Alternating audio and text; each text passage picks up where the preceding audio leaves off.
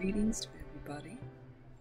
Today I am just going to ponder upon something which I have thought up today morning itself, and that is about knowledge. That's about what we learn and how we think.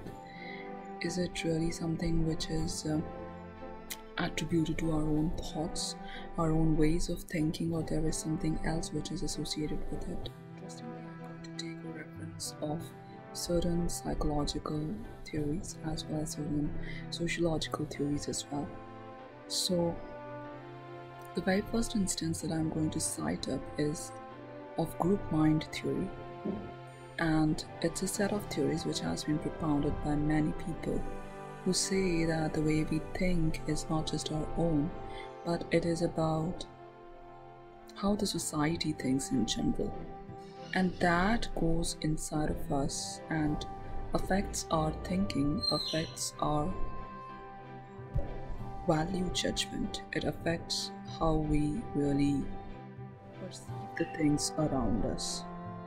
And again, from the psychological theories, I'm just going to pick up one of the very famous theories, that's by Sigmund Freud, with an understanding of how the mind works. And he explains the conflicts which are arising between the id and the superego, and how our ego actually balances it up. The theory is all about that. So upon understanding the theory, you will learn that there is a concept of superego which is quite associated with what the society thinks is right or wrong. It's all about the value judgment that one holds. And it is not with us by birth, but it develops as we grow. So as we learn to differentiate between what is right and what is wrong, that is where the superego starts building. Another important aspect that I came across is about meaning making. How do we understand from the terms that are very familiar to us and we are able to perceive it the way we do?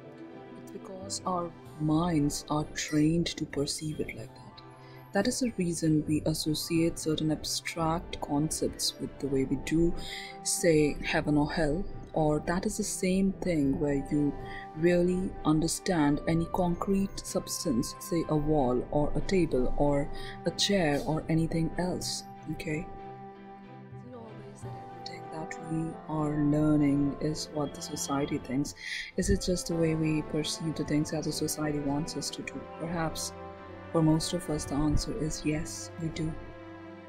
We come in conflict with ourselves if we really try to violate the things which have been established by the society. That is why we agree to it, and this really brings in the concept of social control, why people really behave in a similar manner. Perceive the deviations, if any, because there is a set standard which the society has decided for us. So do we really think on it before taking an action as to, is it really making sense? Is it really something that I value myself, or is it something that is just being dictated by the society? And if you're really challenging the grounds at which the society works, up to what extent can you really challenge it up? Because everything finally will come to a conclusion where after a certain point you really cannot reason.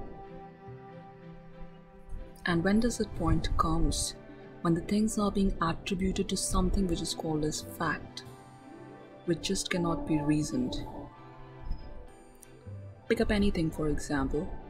Say the very fundamentals of science, where we know that the planets are moving in their orbits and are attracted to each other by a force called gravity. So who made this gravity and why is it functional and for how long it's going to be there? There's no question about it. It's being treated up as a fact, and then we believe it. The manner in which the planets are really rotating on their orbits in a particular direction, who questions that? That's just a fact. It's not limited just to the science subjects, it's even applicable to the social sciences, where we declare the society is something which is dynamic, but then what gives existence to the subjects that we are reading? For example, let's just pick up the Freud's theory and the concept of superego, which dictates us as the ideal way of living, and that is being attributed to what has been happening in the society and is being perceived as right by the society. So now who is going to question that? And if you question it, perhaps the roots will be taken to something called as religion, and now can you question it? Or even with the basic fundamentals of why these things are happening the way they are happening. Let's try to explore the past and what is it that exists before the Big Bang theory. Before the Big Bang really happened, how the earth was and what is the cause of the Big Bang. We just have some assumptions. We don't really have the things, and then when we cannot reason anything further, that's what we call it as a fact. And any discipline that you are picking up will definitely take you to certain facts beyond which you cannot question it. And that becomes the basis of why we really are studying a particular discipline. Because there are certain things which are unexplained, certain things which are really providing a scope to that particular discipline. And after going through this video, you might be thinking, what exactly have I done here? Maybe this is the way you have never thought, or maybe this is the way you have been thinking, but then you couldn't explain it to anybody. So ideally, our reasoning has been constrained by the facts that have been dictated to us, or beyond which we cannot really reason, beyond which we cannot really explore, and that is a limitation to knowledge. They are our limits and they decide our scope. What is being dictated as a fact, that gives us a limit, and within that we have our scope, like the functioning of the mind being the scope of psychology, or you talk about sociology, the study of society, or anything else. Any other subject you pick up, you will always be taken up to certain grounds beyond which you cannot really think. So that's where the thinkers work, that's where you can build up theories, that's where you can create up your own facts.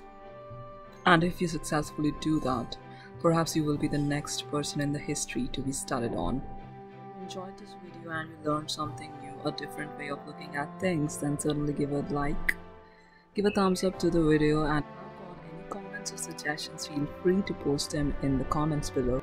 If it is insightful and you want to really carry on a discussion further, you can even write to me personally.